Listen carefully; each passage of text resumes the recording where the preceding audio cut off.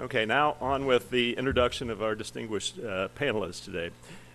Today's first panelist is Paul Allen Beck, a distinguished professor of social and behavioral sciences at The Ohio State University, where he has been a professor of political science since 1987. Paul, that's 25 years. I don't need to remind you, do I? His research and teaching focus on voting behavior, political parties, and political communications in the United States and cross-nationally. He is heard frequently on NPR, particularly as we get closer to November. Welcome, Paul. Our next panelist is Colleen Marshall, who is co-anchor of NBC4 at 5, 6, and 11, and host of The Spectrum. And when she's not doing that, she's practicing law at Porter Wright Morrison Arthur, my colleague, Colleen Marshall. She won many awards, including the Regional Emmy Award for Fight for Ohio, which previewed in 2004 presidential election. Welcome, Colleen. Next, Jennifer Bruner. Familiar name to all of you, I'm sure. Career has focused on election law, both in the public and private sector. She's held elected positions as judge with the Franklin County Court of Common Pleas from 2000 to 2005, Ohio Secretary of State from 2007 to 2011. She is currently at the law firm of Bruner Quinn, a firm she founded in 1988. Welcome, Jennifer. Thank you. And I'm pleased to introduce Herb Asher, our moderator for this afternoon. Currently the Senior Vice President for Government Affairs and Professor Emeritus of the Political Science at Ohio State University. Needless to say, he knows politics. He also is frequently called upon as an expert political analyst by local and national media. Welcome, Herb. Good to be here. There's your panel. Okay.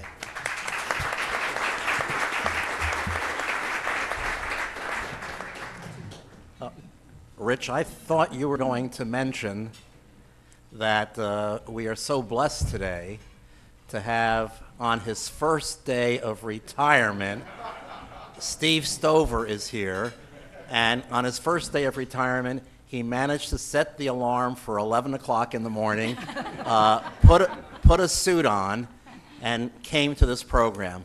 Steve, get a life. We're all pleased to be here, and obviously we'll leave lots of time at the end for Q&A.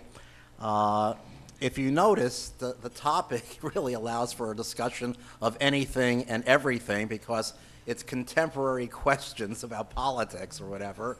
And so what I thought I would do is lead the discussion by bringing up some topics, but then really opening it up to whatever kinds of interests and concerns that you have. And having just all of us experienced the enlightening experience of the Florida primary. Again, in these primaries, the real winner is always the local TV stations and the consultants. And one of my questions actually will be, will Ohio actually be able to enjoy the same financial benefits? Will Ohio's television stations? But let me start off here with a general question here, and that question is the Republican battle over? And then let me ask various variations of that question. Will the Ohio primary be important? How might SuperPacs affect the nomination battle and perhaps the ability of Newt Gingrich to keep on? And then what about changes in the Republican Party's delegate allocation rules? Because they really have changed their rules. Might these lengthen the process? And then a question that really could be for Paul, but and for myself, could we imagine a scenario in which we could see a brokered convention? And the only reason we even mention that is that would be the full employment act for political scientists. So, Paul, why don't we start off with your comments about Florida and what it means for going forward, and particularly for the Ohio primary? Well, I should start by saying that I've predicted a brokered convention every 4 years for many years and have been wrong in that. I think the chances of that this year are higher than they have been in the past, but still not very high. Romney obviously emerges out of Florida with a big victory. Florida is not in many senses a southern state. And so what he's demonstrated is that his pulling power within the Republican Party is outside of the South, not in the South. He goes now to a string of contests in February that is dominated by caucuses, and there are 4 of them coming up in the next couple of weeks.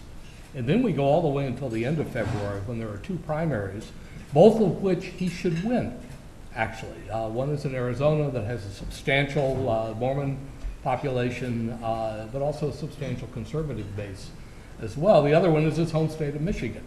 The caucuses between here and now are pretty much Romney country as well. Gingrich, though, seems determined to hang on, as at least does Santorum. And of course, it's the question of who is the anti-Romney candidate, and that may vary from state to state. Santorum, I think, doesn't really have the money to continue, and one might look for him to drop out along the way. Gingrich, in some ways, doesn't need as much money as a candidate who is less well known to voters, and also seems to be determined to do in Romney. And there is that bitterness between the 2 of them, and I actually expect Gingrich to hang on for a long time. If he can hang on until March, things turn a bit more favorable for him. The Super Tuesday primaries in early March, including Ohio, have some southern states in them where he should do well if things remain as they are right now. And those are Tennessee, Georgia, his home state. Georgia selects, by the way, the most delegates of all the states in the Super Tuesday primaries, more than Ohio. Then going on beyond that, things I think get a little tougher for Gingrich. And so his strategy has to be to hold on until early March. What we need to remember amidst all this coverage of these primaries and caucuses is that Romney right now only has less than 10% of the delegates he needs to get the nomination. Hardly any delegates have been selected. And it is, in the end, the delegates voting at the convention who determine who the party's presidential nominee is going to be. They don't necessarily have to vote for the candidate that they are representing, though they typically do. So I'll stop at that point. There's plenty more to talk about, but I'll leave it to others.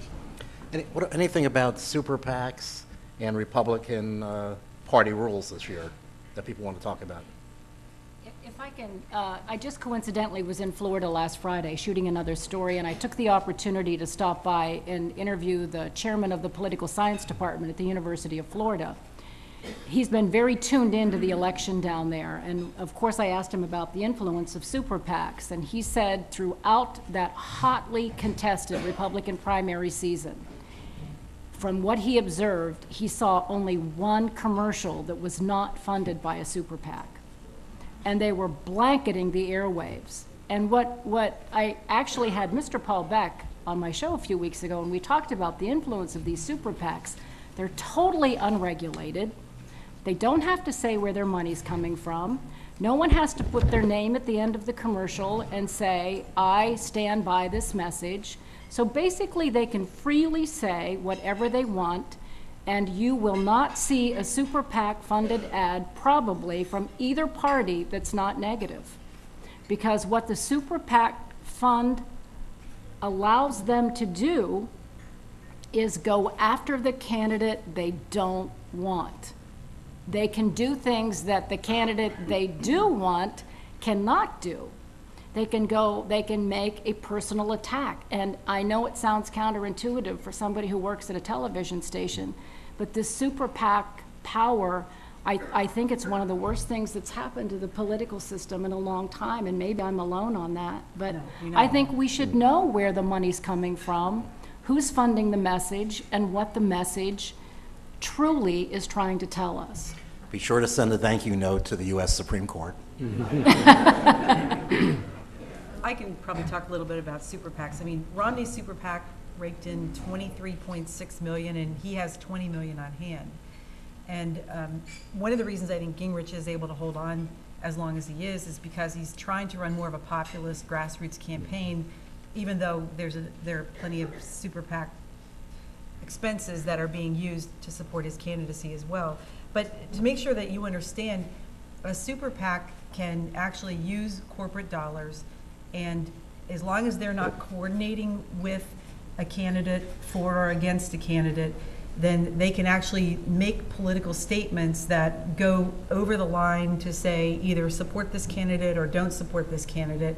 And unfortunately, what we saw with like Let Ohio Vote last year, I'm not trying to mix metaphors here, but if companies want to be able to hide their contributions, there can be a nonprofit set up, and the contributions can be paid to the nonprofit, then the nonprofit actually contributes to the super PAC, and then we have even less idea of who it is who's actually behind these ads that are either supporting or opposing a particular candidate.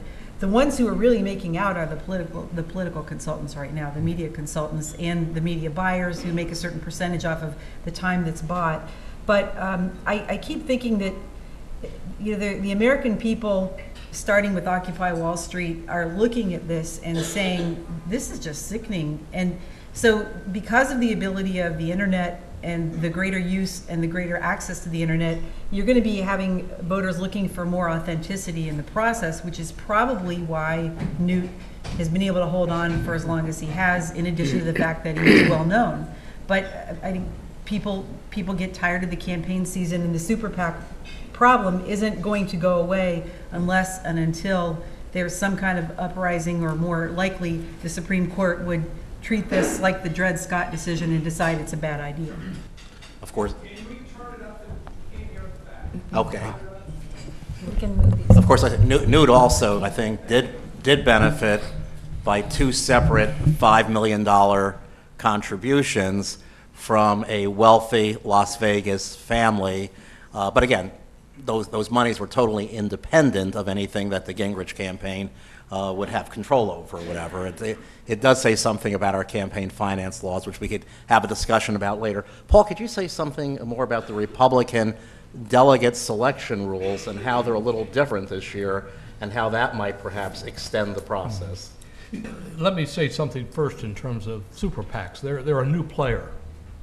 Developed first in 2010, and then they're really coming into full flower in 2012. Candidates like them because they indeed are a source of campaign funds that normally, as we have seen, attack their opponents. Even though candidates have no, quote, control, end quote, over them, they typically are staffed by people who have been very close to the candidates. And so the candidates, I think, can trust them more than the other big player in campaign finance, and that's independent committees that are financed typically through these 501c contributions, which do not have to be disclosed, and are going to pour millions of dollars, probably not into the presidential campaigns. They'll do some spending there, but that money is mostly going to be spent in the congressional campaigns, and it probably will total hundreds of millions of dollars. And so we haven't quite seen them yet. There's another shoe to fall, I think, as we go down the road here. It also, if you don't like super PACs, you're going to like the independent committees even less, because they're going to be even more negative, and there's going to be even less disclosure of who is behind them. In some cases, it's single individuals who are financing them to the tune of millions of dollars. Now, in terms of the rules, the Republicans and the Democrats both this year decided that they really didn't want to have a repeat of 2008. When you will remember, the primaries and caucuses were front-loaded. The contest took place very early, February and March. Super Tuesday 4 years ago was the first Tuesday in February. Super Tuesday this year is not as big as it was 4 years ago, and it's the first Tuesday in March. 4 years ago, half the delegates were selected by mid-February. This year, half the delegates will be selected by roughly the end of March. And so there's been a backloading of this. Now, how did they accomplish this? Well, they accomplished this by saying, basically, and the Republicans are the ones we're focused on here, if you have your contest before April 1st, we will penalize you by cutting your delegate total in half. That's why Florida had only 50 delegates rather than the 100 it would have deserved ordinarily. And we are going to force you to run your contests by proportional representation rules. Now, proportional representation means roughly you get the percentage of delegates depending on the percentage of the vote you get. They're not winner take all. Now, Florida got an exemption from that. Florida was winner take all. Ohio has gotten sort of an exemption from that. In Ohio's case, if a candidate wins over 50% of the vote in the Ohio primary, which is going to be very important this year, I think, that candidate can take essentially all of the delegates, at least all of them that are up for grabs in that contest. But what proportional representation means as it plays out in the caucuses and the primaries between now and April 1 is it's going to fragment the delegate counts, and it means the candidates are not able to do what John McCain did in 2008, and that is by coming in first, take home almost all the delegates from that particular state. And so that also, I think, will prolong the race beyond what it ordinarily would be. Yeah, if you do the arithmetic, and Florida did get an exemption, so it was winner take all, so Governor Romney got all 50 delegates, which again was a reduced number because Florida had an earlier primary. It would have normally been 100, but if it had been proportional allocation, Governor Romney would have had something like 23 or 24 out of 50, and Gingrich would have had 17 out of 50. And even then, with that same impressive popular vote margin that Governor Romney got, the delegate allocation would have been so split that, in fact, it wouldn't have given Governor Romney quite the advantage that the winner-take-all did. And what Paul's saying is that, in fact, up through April 1st, there's going to be a lot of proportional allocation, assuming that, in fact, Gingrich stays in the race and really continues the contest. Let's shift gears now. Let me quickly add one last thing that I just thought about, and that is that conventions can do what they want to do in terms of the rules. The convention could decide to restore Florida's delegates. The convention could decide to scrap the rules that the Republican National Committee had set up following the instructions of the 2008 convention. And a lot of that will have to do with what the delegate counts are and who needs extra delegates to be able to gain the nomination. And so you can almost expect over the course of the summer, if Romney doesn't have quite enough, to see a real struggle over do you restore some of these delegates. And you'll remember the struggle back from 2008 between Obama and Clinton over just these delegate counts themselves. Okay, let's shift gears and let's talk a little bit now about some of the controversy and political battles dealing with the voting process in Ohio and voter ID requirements, early voting, things like that, prospect for a referendum. Secretary of State Eusted's call for a repeal of legislation to avoid a referendum. Tell us where we are. What really are the issues at stake here? Let's start with the former Secretary of State. Well, I'm smiling at State Representative John Carney because most of the discussion appears to be in the legislature. Secretary Eusted suggested last week that perhaps the thing to do would be to go ahead and repeal House Bill 194, which is already subject to a voter referendum that's set for this fall. His initial basis for that was to say that that it would create confusion this fall if we're voting on what the voting rules are.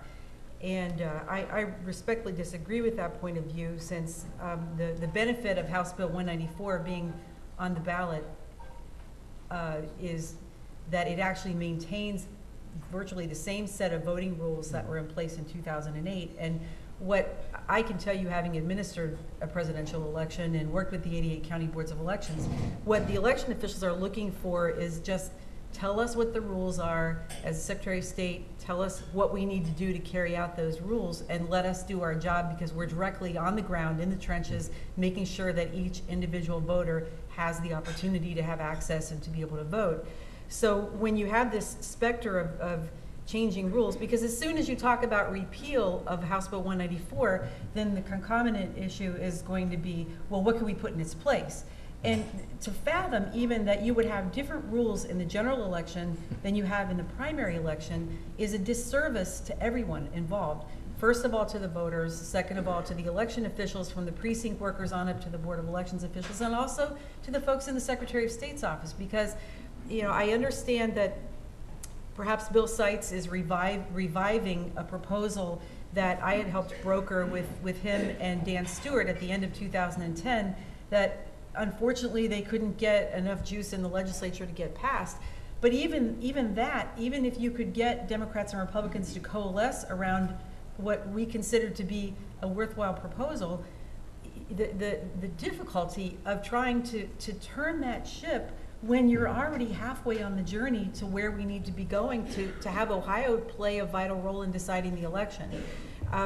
So the position that folks that I've been working with on the referendum is simply just hold on, let's deal with what we have in front of us, let's not make major changes, because frankly, we know how to make it work, and then we'll deal with it after the election. And that's pretty much what Secretary Husted has been saying as well.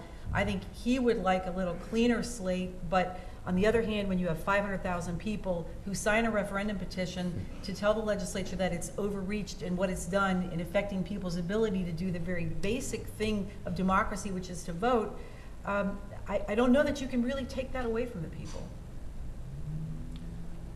From my standpoint, just trying to explain to people voting rules has become nearly impossible, because we try to maintain like a website, what you need to do, what identification you need. It's confusing for people. It's confusing for reporters. I know it's confusing for elections officials because it seems to change all the time. Instead of just saying to voters, show up with some identification, know where your polling place is, instead now we've got these layers of the rules that are changing constantly. And the other thing, the side issue to all of this is Ohio is becoming a citizen-backed referendum state. The success of Senate Bill 5 was overwhelming for the people who put that referendum up there. And so now you have all these independent groups who think the way to change policy in Ohio is just take it to the ballot, get enough signatures, write it in an acceptable way, and take it to the ballot. It's why we're seeing the effort now for the personhood amendment, these voting rules amendments, and I think we're going to, I don't think we'll become a California type state where there's a referendum in every county, but I think that Ohio is moving more toward that, and I honestly think, from my perspective of just dealing with the average voters, they're just simply confused. You couldn't go out on the street now and get someone, an average voter, to explain the voting rules to you, because they don't understand it. They just want to go vote. And all of this bickering and the partisan infighting over the way these rules should be written just adds to the confusion, I think, for the average voter. Can I add Sure, to that? The bottom line is that it should be sacrosanct. When we're talking about the voting rules, we should be talking about what is the absolute fairest way that we can do this, because if you tilt the playing field one way or the other, you're not really winning, because if you have to cheat to win, which essentially is if you start messing with the rules so that it benefits one party or another, you're not really winning. And there's where you end up with the voter frustration. Then you add to that the difficulties that we have with redistricting and reapportionment, and then you get the overreaches, like where people try to take the shortcuts instead of everyone agreeing that the most important thing that we can do in a democratic system is to make sure that anyone who's eligible is able to have access and to be able to vote. We certainly don't want people voting who aren't entitled to vote, but we've seen that that's not really a significant problem, but we'll include the safeguards. But there has to be a middle ground. If people will step up who are on either side of the aisle and say, where can we find the common ground? And the most important thing to remember is take it from the perspective of the voter. Take it from the perspective of what it's like to walk into the polling place and to be able to vote. And if you keep that in mind, you can't go wrong. We talk a lot, by the way, about American exceptionalism, and another way that the United States is exceptional compared to democracies, established democracies around the world, is the extent to which our rules change and are complicated for voting. Most countries, most democratic countries, long-established democratic countries, have rules that have been very much settled upon, and there's really no question about qualifications.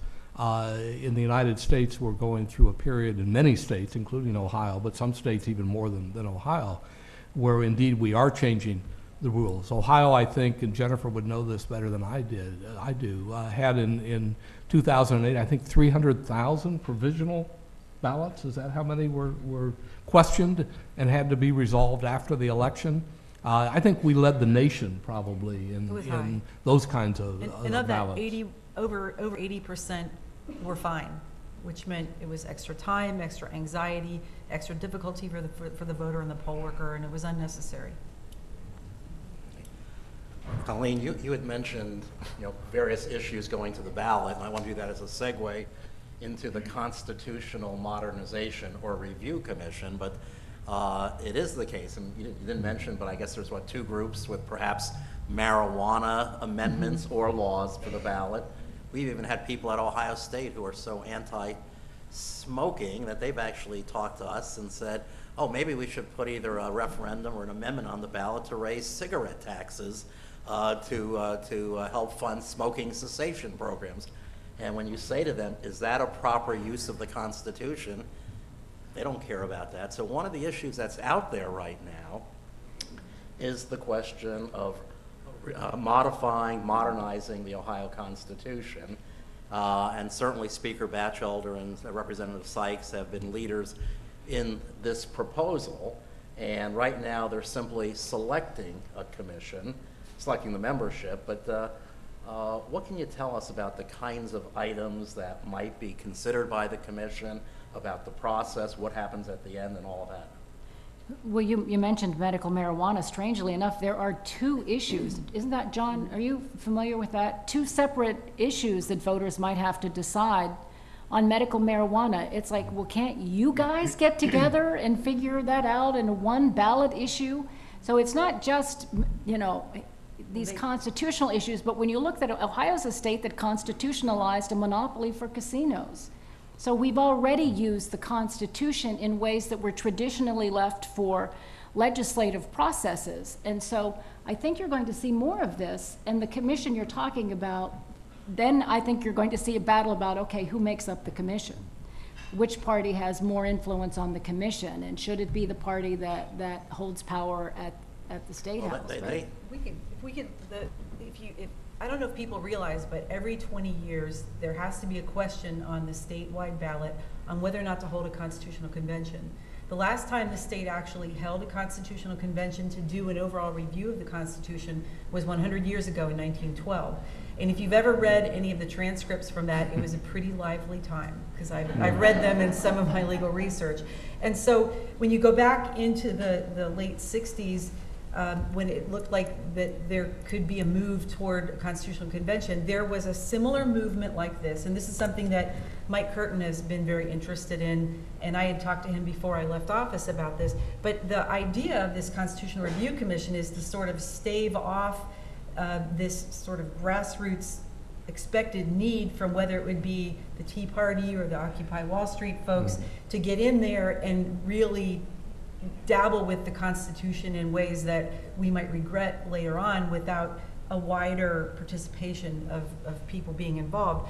So what happened in the 60s was that they came up with a series of proposals.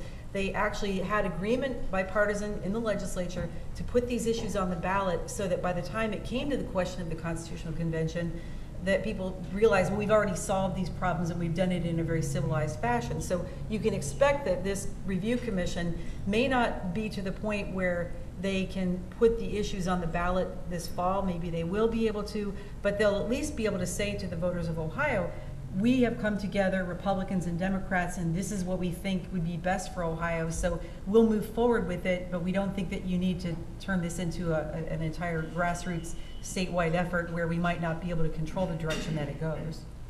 Well, excuse me. Among the issues that the commission will in fact address will be redistricting. It'll certainly, I think, address term limits. It'll probably address the question of how much should we allow citizen groups to go to the ballot to legislate or amend the Constitution and the conditions under which that happens. But there could, in fact, be a much broader agenda, and I think they're actually looking for suggestions from interested parties what other aspects of the Ohio Constitution need change. And you're quite right. The process, by doing it this way, you head off a constitutional convention, and in fact, that will be on the ballot. It will be this So, year. so in November, the question will be asked of Ohio's voters, and again, this is in the Ohio Constitution, it's asked every 20 years, shall we hold a constitutional convention? And every newspaper will encourage voters to vote no.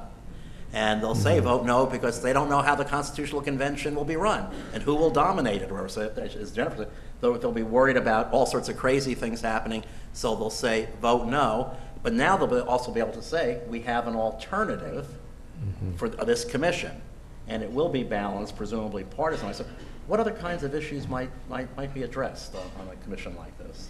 You know, one I think of, and it comes out of the budget struggles that local governments are going through right now, is that we have a governmental structure at the local level that is roughly 200 years old. And it's very much outmoded. I was reminded of that when I was quizzing my neighbors as to who I should vote for township trustee. A, I didn't even know we had a township trustee. I found that out. B, none of my neighbors knew any of the candidates for that office. Then I began to ask, well, what does the township trustee do? Nobody knew that either. Now, again, I'm not here to criticize township trustees, many of whom, maybe all of whom, do fine jobs. On the other hand, we're in an era where clearly there is not the kind of money available to be able to do all the things in government that we had done just a few years ago.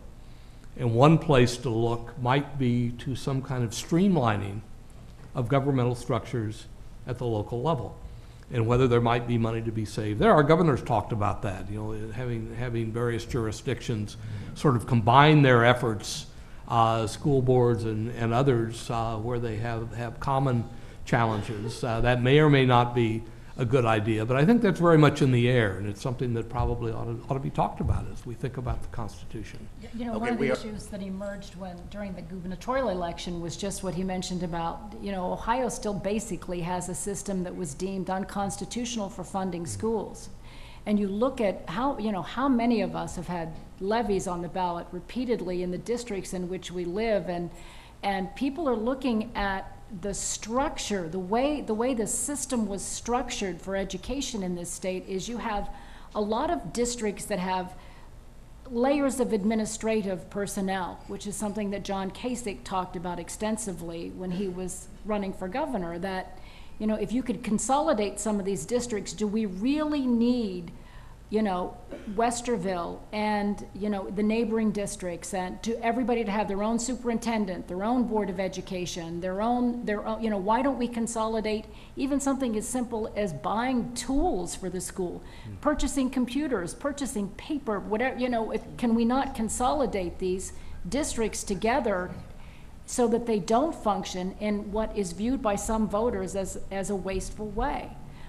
I think districts, I know people who work in school districts who are trying very hard to cut their budgets to the bone, and they are very conscious that they are dealing with taxpayer funds, but the system itself is set up for multiple layers of processes that are repeated over and over again in neighboring districts, that maybe if there was some consolidation. We don't have the traveling issues. We aren't going by buggies and horses from district to district like we did when the education system was originally structured. So maybe there are some answers that might be addressed in any kind of a constitutional convention. We are running out of time, and now let's turn it to our audience to ask any questions they might have. And we have a microphone. Yes. Hi, my name is Martha Trout. I want to put before you a frustration of mine. I see in these primaries that we're experiencing now, I see that the early voting states are influencing who is going to run. And it might be possible that someone would be discouraged and dropped out that I would have liked to vote for. On the other hand, somebody may get support that I would never in the wide world vote for and would drive me to the other party. And I'm feeling frustrated because Ohio doesn't have any current input on who is going to ultimately run. So then I said, well, what would be wrong with a countrywide primary on the same day? And then immediately it was followed by the thought, no candidate is going to campaign in 50 states at once. what is the answer to states having an equal influence on the candidates in a primary? There is no answer to equal influence. Well, thank you very much. And we all have a lot to, you've struck a note that all of us are concerned about. Well, hi, Martha. Hi. We're old neighbors. Yes, we are. I used to walk my dog by your house every day. The National Association of Secretaries of State has had secretaries among the 50 states actually working to try to influence the national political parties to hold a series of regional primaries. That's a very orderly process, to no avail, unfortunately. And it's something that in the 4 years I was in the Secretary of State's office, I know Trey Grayson, when he was Secretary of State of Kentucky, was working very hard at that, and we just weren't able to convince the political parties to do something that was that logical. I might add, I think the political parties at the national level would like to do something that is more logical. The You say problem they would, is or they they would. wouldn't? The problem is in any particular presidential contest, who goes first? And if you say to Ohio, well, you're not going to go first this year, but in 2016 you get to go first. That may not be so satisfactory to Ohioans. The other thing, if I can give a brief for the current system, and I'm not a big fan of the current system, but the current system does have a quality to it that does indeed vet candidates. And if you were to think of the counterfactual, what if we had had in early January one national primary with all of those candidates running, and that was it? I think we've actually learned a lot during, as brutal and as negative as it's been in some ways. I think we've learned a lot from the process of candidates having to campaign in different kinds of states, having to actually meet voters on the street as they do in New Hampshire or in the Iowa caucus. And so I think there is a benefit to a drawn-out process, even though there may be ways to make that drawn-out process better than it is. Does that water down Ohio's influence? Ohio has tried. Remember, we used to have a June primary. We said we weren't very influential. We moved it up to May. We were not very influential, so now we moved it up. And it is the case that the early states have a disproportionate impact, and that's, of course, Iowa and New Hampshire. And I think the issue here is that lots of candidates get winnowed out, and the media play a major role in that winnowing process, so we never get to see some of the candidates like Governor Pawlenty, who dropped out when he didn't do well in the silliest of all things, the Iowa straw poll. Yeah. Next question. If I could point out very quickly, the other thing about having Iowa have so much influence, Jim Ganal always points out to me, Iowa has more hogs than people. And this state, with just a light population with loosely run caucuses, has a lot of influence on the national elections. It's really kind of silly. Good afternoon. I'm Jim Rutledge from the law firm of Bricker and Eckler. I'd like to return to the topic of the Supreme Court decision authorizing SuperPacs. It was mentioned that there's some prospect that Congress might address this court decision. I'd like to return to that subject and ask you to elaborate, and especially whether there's any members of Congress that have given this some traction.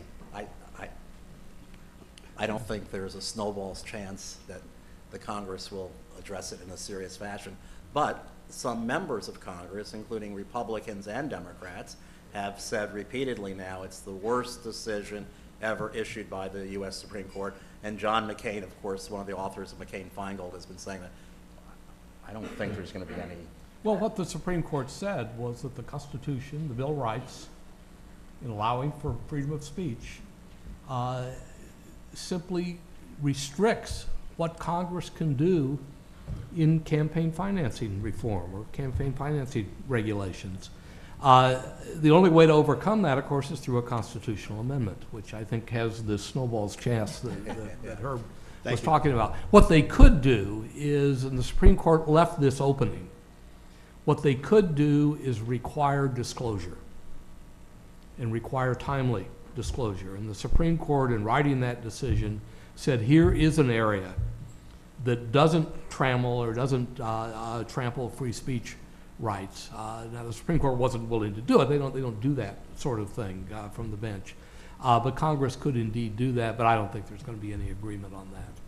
A lot of people in Congress are benefiting from these super PACs in ways that we may not imagine. And Paul mentioned their own people who are closely aligned to them, are generally running the super PACs that are raising money against their opponent. So while they don't have any direct contact, and we will, that we know of, that they don't influence directly the super PAC, clearly the super PAC benefits them. So I can't imagine that Congress has any incentive to do away with the super PAC system. And the super PAC is basically federal, state, local, because they were allowed to do this as a result of an FEC advisory opinion. And interestingly, both Democrats and Republicans had asked the question at approximately the same time of the Federal Election Commission. So the idea of a super PAC means federal, state, local. It pulls the reporting away from the locality. So a super PAC that is registered in Washington could actually be involved in a state race but not have to file with the state. So it's abhorrent in a lot of different ways and at a lot of different levels. I might add that paradoxically, it's the parties and the candidates who are the most regulated in the current campaign finance system, not independent spenders.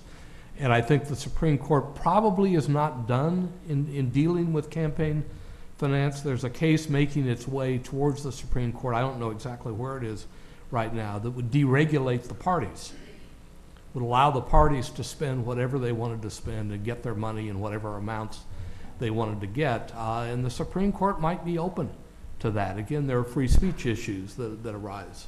And I can tell you a lot of money was spent anti-Senator Sherrod Brown in the fall. The election wasn't even kind of officially underway for him yet, but a lot of money was spent at local television stations. None of it came from Ohio. It was all out of Washington. Thank you.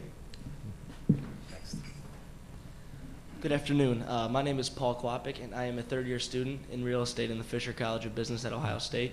And I actually have a question towards Mr. Asher, which is a little bit of a different question, but I have a couple, different views on the sophomore rule at Ohio State. And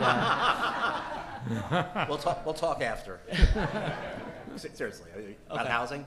yeah, absolutely. We'll talk sophomore. after. Yeah, Okay, let's absolutely. not inflict this upon the audience. But sophomores should be housed. We'll all agree on that. Far away.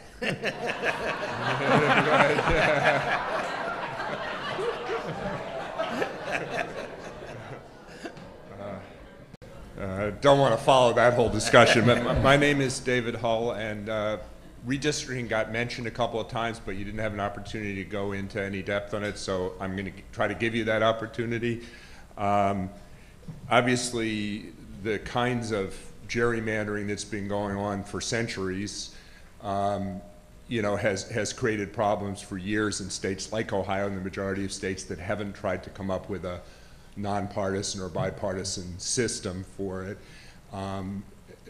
Some of the ones that I and many people believe are the worst things now is the adding to the partisan nature of the system by, each party's primary slanted to the extremes, and also just a system where the candidates pick the voters rather than the voters picking the candidates, or the parties pick the voters.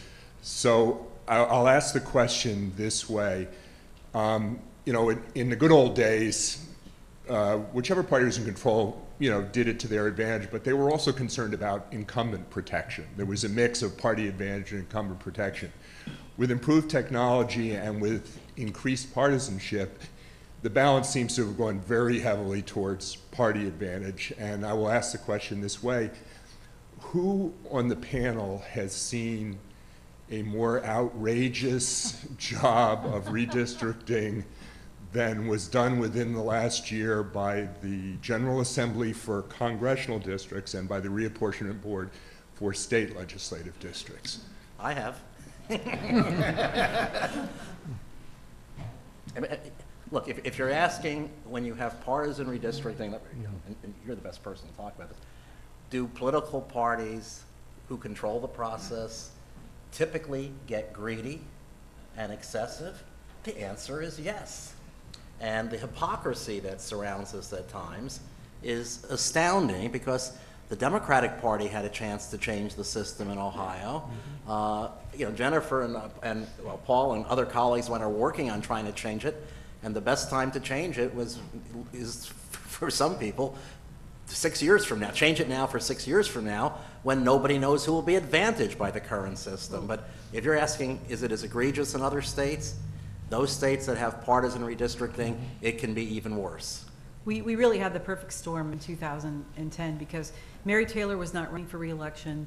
I was not running for re-election. The only sitting member of the apportionment board that was running for re-election was Ted Strickland, if he would have won re-election. So that way, it really could have gone either way, because with a 5-member apportionment board, you have Secretary of State, Auditor of State, Governor, and then 2 members, 1 Republican, 1 Democrat from the state legislature. So knowing that it could go either way, it really was a perfect storm to give everyone the incentive. We held a redistricting competition.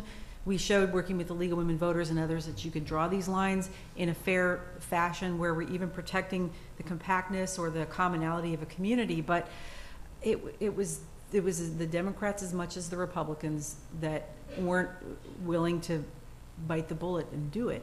Secretary Husted worked very hard with both sides trying to make it happen, even if it wasn't his particular proposal, even if it was the one coming from the House. But unfortunately, it didn't happen. You know, the unintended consequences of this as well, I think some Republicans who would have been thought to benefit from this are finding that there were unintended consequences. T. Berry is being viewed by some people as not being conservative enough, so this might open up a challenge within his own district. Steve Stivers told me, if you saw his district, it's like an inverted C. He's now, his district snakes through 13 different counties, and he found out, he figured out that 440,000 people are now in his district who probably don't know his name. So he's got a lot of work to do. But I see Terry sitting there, and I told him I would try to protect the Republican part of this too. Democrats, as Herb said, could have changed this. John Husted had a proposal when he was in the legislature to change this. They had the power to do it. Neither party wanted to do it because they were both looking forward to that apportionment board election and both thinking we might take control, we might be able to do this. So Democrats would have done the same thing. But the way the system is set up now, you're going to get districts like that.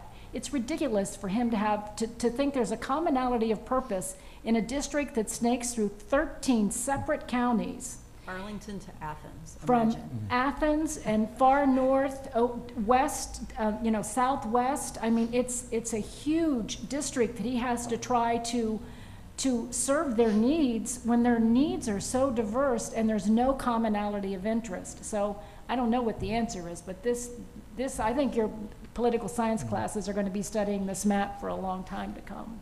I would add there that that's not the worst problem with gerrymandering. The worst problem is the disadvantage it creates for us as voters.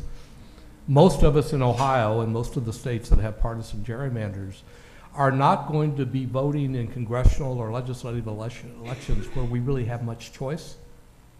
It's going to be overwhelmingly stacked for one party or another. I think that these days, gerrymandering does indeed protect incumbents, as well as whatever the majority party is. I'm reminded that Ohio in the 1880s and early 1890s redid its legislative districting every 2 years.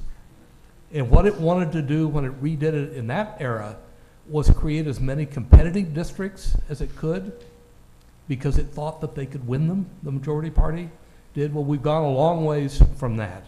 Now we're basically trying to protect incumbents. Thank you. My name is Danny Robbins. I'm with Nonprofit Evolution. My question is, what happens if the Republican primary does go to the convention and somebody gets voted up from the floor who hasn't been vetted? Wouldn't that be a fun convention, though? All of us would love it. I'd be really happy at this table. If you look at history, though, Garfield was actually doing the nominating at the convention, and it was at the convention that he was nominated to run and then became president. So there was someone who actually didn't really want to be president, but was nominated at a convention when he was supposed to be doing the nominating. I, by the way, think that if no candidate goes into the convention holding the majority of the delegates, and we're really talking about Romney, I think, the convention will go to somebody else. They almost have to. And then the Republicans will have the challenge of trying to defend that against an assault from the Democrats, of course, that they are undemocratic. And, you know, back to the smoke-filled rooms, we all remember the 1968, or many of us do, the 1968 Democratic Convention, where Hubert Humphrey had not campaigned in any primaries. And yet he won the nomination. Well, that's the last time that happened. And again, I think that the odds are that it won't happen this time around, but it's more likely to happen this time around than in the ensuing years from 1968. Gene Krebs, today's softball question for the panel is, would you care to talk about the lack of an effective third party in Ohio nationally? What are the impediments to a third party emerging? We hear this every 4 years. Bobby and Betty Buckeye say, why don't we have another choice? So on and so forth. And I see Dr. Beck nodding his head. Yeah, he already has an idea. And by the way, I agree with you about it. I've always said this for several months now. It will be a brokered convention. On third parties, just like clockwork, the Libertarian Party sues the Secretary of State and says, we want ballot access, we want the ability as a political party to have our own primary and to be listed on the general election ballot as Libertarian. You might notice in 2008, the ballot was extremely long for president, and you had four additional parties. You had Socialist, Green, Constitution, and Libertarian. And the reason being, it was because time and time again, the Sixth Circuit or the federal court below them rules that Ohio's rules for allowing political parties to organize and actually be on the ballot are inadequate, and they're excluding the parties from being able to have or enjoy the same or similar rights as the major political parties. So, and again, the legislature has not stepped up and made the necessary changes. They're there now, and Secretary Husted is keeping up that tradition, and it's unfortunate the parties had to spend the money to go to court to do it. But then there's going to have to be some onus on those minor political parties to really get organized and raise the dollars, do the kind of grassroots organizing, and get more visual before the voters of Ohio. There's a political science answer to that question, and that is a thing called Duverger's law. Duverger was a French political scientist who studied electoral systems around the world, and basically what he said is that systems who elect in a district a single person, and that person can win the election just by coming in first, not by winning a majority, but by coming in first, they're going to only have two parties. And the reason for that is that voters don't want to waste their vote on somebody who is going to come in second or third, particularly if by voting for, let's say, a third-party candidate, the candidate they least prefer of the two major party candidates wins. And so you see that dynamic. And of course, the other thing is that good candidates don't want to waste their careers in third parties. They want to play in the major leagues. They want to play with the major parties. And in fact, the only thing that really could happen, and it could happen in 2012, is that you wouldn't find third parties getting into the contest. I mean, there would be some already there, and Jennifer's named what they are. But you would find very well endowed, financially independent candidates who are running basically by themselves. There's no party connected with them. And we've seen more of that in recent decades than we've seen any kind of really strong third party movements. And if I can just add candidly, from a reporter's perspective, generally I try to interview the third party candidates. This makes me sound terrible. They're usually a little loony. I'm sorry. It's like, well, they come in there with, and I'm not saying any particular third party, but at the end of these interviews, I'm always saying to myself, I understand why you're on the third party ticket. It's just, they're just a little different. Colleen, I think credit to you, because one of the challenges is that most media would ignore third parties and independent candidates because they would say they're not viable, they can't win.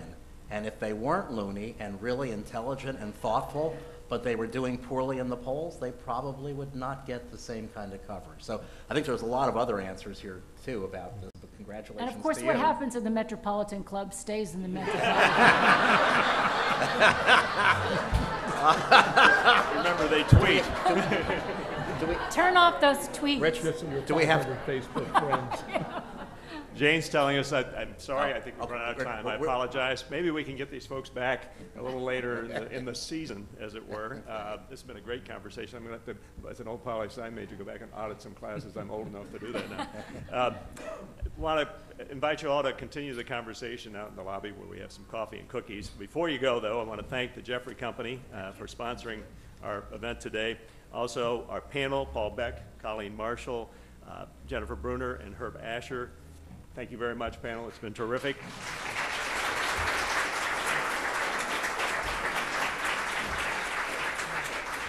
Sign up for both forums next week, and sign up in a hurry. It'll be fun. Thank you all for coming. I love you.